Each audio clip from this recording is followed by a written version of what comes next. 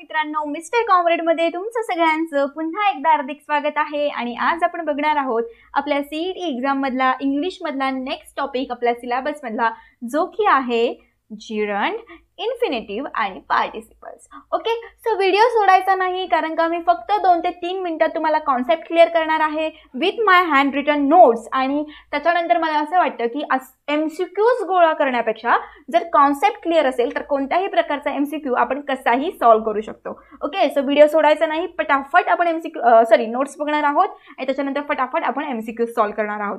पण मित्रांनो, त्याआधी जर तुम्ही चॅनलला सबस्क्राइब केलं नसेल, म्हणजे खाली दिलेलं लाल कलरचं सबस्क्राइबचं बटन दाबलं नसेल तर ते पहिलं दाबा आणि त्याच्या बाजूचं बेल आयकॉन देखील दाबा, जेणेकरून जसे जसे मी नवीन व्हिडिओज पोस्ट करेन तसे तसे ते नवीन व्हिडिओज तुमच्याजवळ येऊन पोहोचतील।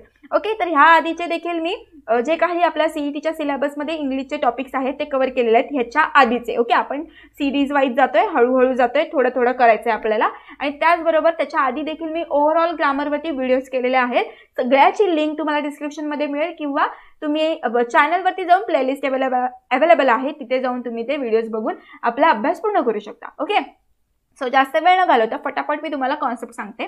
तर बघा, फर्स्ट काय असतं, non finite verb do not work as the main verb in a sentence. Non finite verb जे असतात ते कधीही मेन वर्बचं काम करत नाहीत। आता नॉन फायनाइट वर्ब मग काम काय करतात, तर ते ॲज अ नाउन काम करतात, ॲडवर्ब काम करतात आणि ॲडजेक्टिव्ह काम करतात। ओके, तर ह्या 3 प्रकारे ते नॉन फायनाइट वर्क करत असतात। तर what is mean by the main gerund? Okay, तर आता जिरंड म्हणजे काय असतं, तर बघा, R words that form with a verb but act as a nouns. ते वर्ब सोबत असतात पण ते काय ऍक्ट करतात, noun, as a noun act करतात।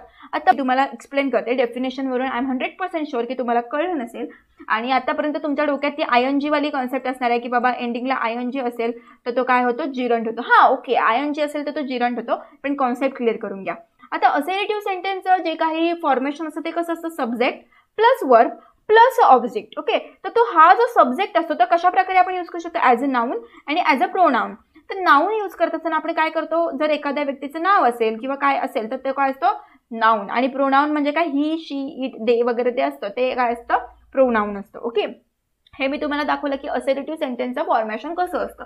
तर आता खाली बघा, a verb is also used as a subject. Verb जो असतो तो सब्जेक्ट सारखा यूज केला जातो आणि जेव्हा वर्ब सब्जेक्ट सारखा यूज केला जातो तेव्हा तो काय असतो, नॉन फायनाइट वर्ब असतो। काय असतो तो, नॉन फायनाइट वर्ब असतो। आणि तेच काय असतात, जिरंड आणि इन्फिनिटिव्ह। तेच काय असतात, जिरंड आणि इन्फिनिटिव्ह। आता मी ते लर्निंग, ईटिंग, सिंगिंग हे जे काही आहेत हे काय आहेत, ING वाले आहेत की नाही, दिसतात की नाही, ING। सो आपल्याला सिंपली माहिती आहे की ING असलं की काय असणार आहे, जिरंड असणार आहे। ओके, तर बघा, आता जो जिरंड आहे तो किती प्रकारे आपण यूज करू शकतो, ॲज अ सब्जेक्ट, त्यानंतर कॉम्प्लिमेंट ऑफ द सब्जेक्ट किंवा ऑफ अ सेंटेन्स।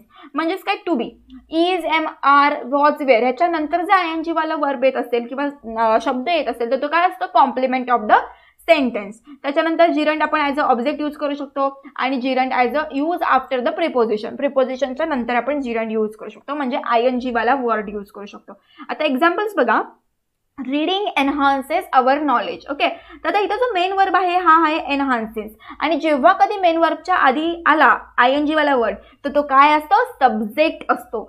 जेव्हा कधी मेन वर्बच्या आधी ING वाला वर्ब येतो तेव्हा तो काय असतो, सब्जेक्ट असतो। सेकंड बघा, Maya's favourite hobby is playing.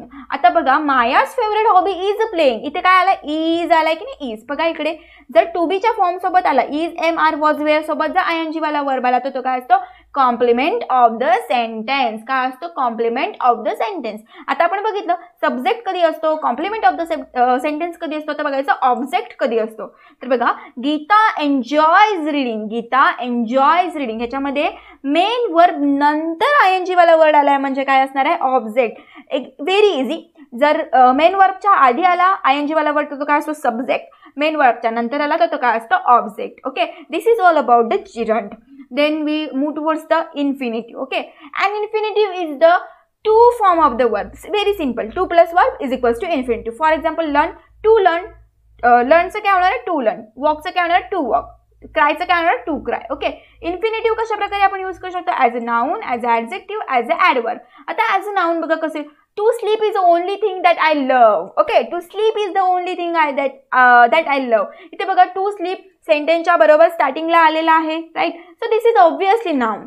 Then as a adjective बघा कसं यूज करू शकतो. I has some clothes to wash. आता इथे क्लोथ्स ना काय टू वॉश एनहान्स करते, म्हणजेच काय क्लोथ्स काय करायचे आहेत, वॉश करायचे आहेत, म्हणजे टू वॉश काय होणार आहे इथे ॲडजेक्टिव्ह होणार आहे. आणि ॲडवर्ब कधी आपण यूज करू शकतो तर बघा राज goes to the park to play. इथे ॲडवर्ब झाला का तर मेन वर्बच्या नंतर टू प्ले आलेला आहे. मेन वर्बच्या नंतर काय आलेला आहे टू प्ले आलेला आहे. So this is a kind of a adverb infinitive. Okay, this is all about infinitive. Let's move towards the participles. Okay, आता पार्टिसिपल्स म्हणजे काय असतं.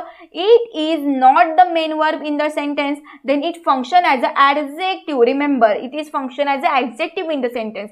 प्रेझेंट, पास्ट, परफेक्ट 3 प्रकार पडतात. प्रेझेंटमध्ये वर्ड कशाने एंड होतो, आयएनजीने वर्ड असतो, वर्ब प्लस आयएनजी. लक्षात ठेवा जिरंट ॲज अ नाउन यूज करतात आणि present participle as a adjective use करतात. For example he saw a sleeping lion yesterday.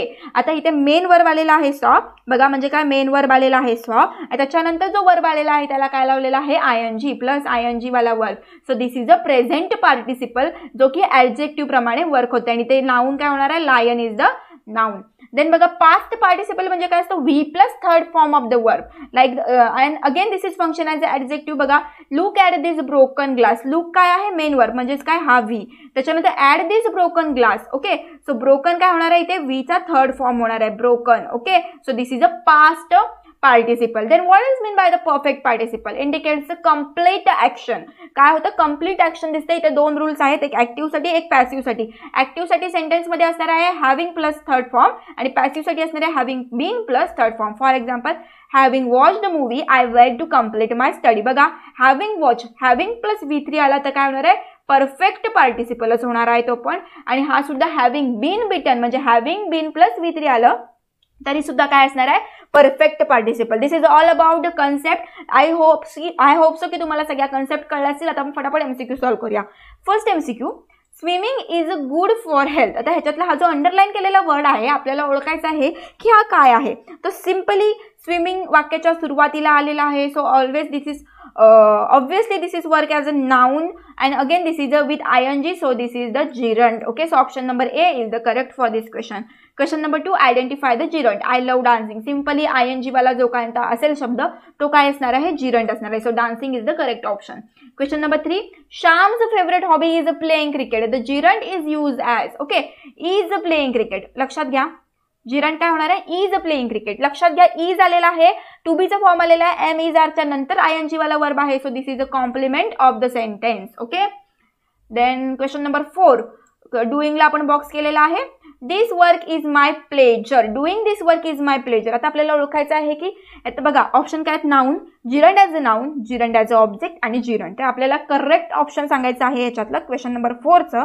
तर इथे जिरंट ॲज अ नाउन यूज केलेला आहे. वाक्याच्या सुरुवातीला जर आयएनजी वाला असेल स्टार्टिंगलाच तो शक्यतो नाउन नसतो. Okay, so this is the B जिरंट as a noun. Then question number 5, I love doing it. I love doing it. बघा डुईंग कुठे आलाय मध्ये आलाय कुठेतरी आणि वर्बच्या नंतर आलाय. लव काय आहे एक वर्ब आहे. सो जिरंट काय होणार आहे इथं ॲज अ ऑब्जेक्ट यूज केलं गेलेलं आहे. जिरंट as a object main verb नंतर आलेलं आहे. नुसतं जिरंट लिहायचं नाही. ओके सॉरी इथे दोन्ही सुद्धा ऑब्जेक्टच झालेले आहेत. सो जिरंट घ्या कन्सिडर करून घ्या. Okay, so जिरंट as a object. Then question number 6, to play cricket is good for the health. Write the infinitive. To play cricket is the good for the health. Write the infinitive. आता ह्यातला आपल्याला ह्या वाक्यातला infinitive करायचं.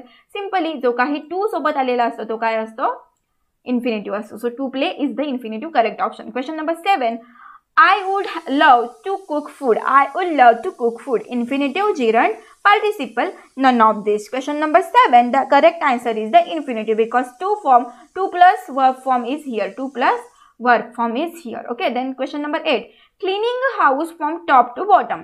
Cleaning a house from top to bottom. Cleaning ing आहे option बघा infinitive participle gerund none of this. Again this is a gerund. Cleaning a house. Cleaning ing आलेला आहे आणि वाक्याच्या सुरुवातीला आलेला आहे. सो नाउन ॲज अ तो नाउन वर्क करेल. So gerund is the correct.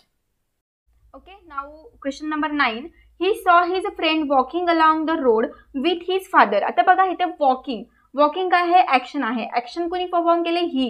Action is perform by ही. आणि सो आपल्याला काय बघायचं आहे जेव्हा ऍक्शन परफॉर्म होते आणि हेल्पिंग वर्ब दिलेला नसतो तेव्हा तो काय असतो, प्रेझेंट पार्टिसिपल असतो. काय असतो, प्रेझेंट पार्टिसिपल असतो. लक्षात घ्या, जेव्हा ऍक्शन परफॉर्म होते आणि हेल्पिंग वर्ब दिलेला नसतो तेव्हा काय असतो, तो प्रेझेंट पार्टिसिपल असतो. So question number A, option number A is the correct option. Then question number 10, Siddhi spend hole day shopping things. Okay, आता बघा अगेन शॉपिंग काय आहे, ऍक्शन आहे आणि ऍक्शन कोणी परफॉर्म केली आहे, सिद्धीने परफॉर्म केली आहे. But again here is a no helping verb, so again this is the present participle. Then question number 11, 2 people cleaning the bedroom however soon run out of the room. आता बघा 2 people cleaning the bedroom, इथे देखील same concept येणार आहे. Cleaning काय आहे, action आहे. कुणी केली आहे, 2 माणसांनी केली आहे, 2 peopleनी केली आहे. पण again this is helping verb is missing, so again this is a present participle. Then question number 12, who wants to undertake the tedious task of ironing all the clothes. Tedious task of the ironing all the clothes. Question number 12. So ironing काय आहे, आयर्निंगच्या मागे काय लागलेला आहे, ING लागलेला आहे आणि no action is perform. अजून काय झाले, आयर्न क्लोज काय झालेले नाही आहेत, आयर्न झालेले नाही आहेत. Okay, so this is a no action is perform, so this is a simply जिरंट. Okay, then question number 13, we should drink boiled water. आता बघा we should drink boiled water, verb आलेला आहे वी प्लस काय आहे, boiled V3, verb plus V3. कोणत्या rule मध्ये बघा, concept मध्ये जाऊन बघा, दिस is the past participle. Okay, V plus V3, this is past participle. Then question number 14, having finish our work we went to our home. Having finish ING plus V3, ING plus V3. कोणता rule आहे हा, दिस is again the कशामध्ये, perfect participle असणार आहे. काय असणार आहे, perfect participle. बघा जरा रूल्स जाऊन.